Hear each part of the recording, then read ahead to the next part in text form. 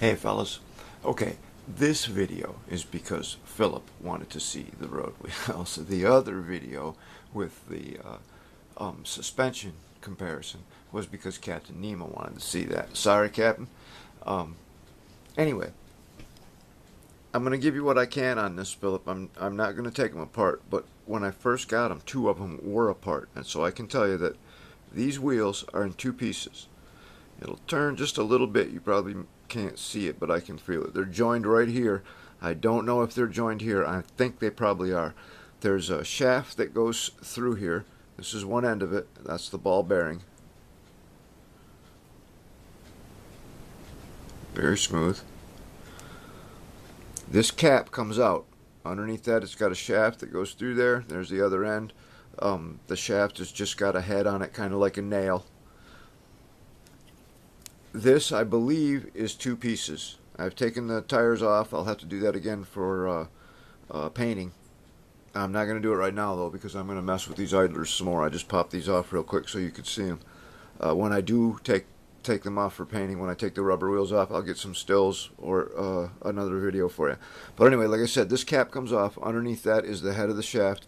Goes all the way through. They've all got the ball bearings. I'm 99% certain that this is in two pieces. I know this is in at least two and probably three pieces. It's difficult to tell. But they're very, very nicely made. The detail is incredible. I don't know how well it shows up on my cheap little camera, but I'll just try to move it around in all different directions for you. Sometimes you get just the right reflection. It can make a difference.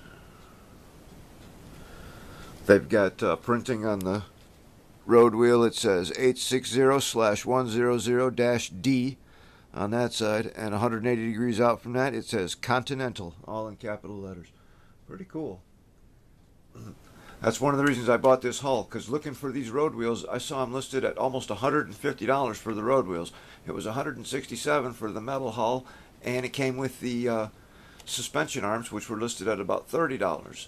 And these are metal also. They have the set screws in them. As I think I said before, you got to watch these suspension arms. They did not deburr them on the inside, or if they did a very poor job. So go make sure everything's all clean in there before you put them together. So anyway, I hope that's what you wanted to see. Hope that helps. See you next time.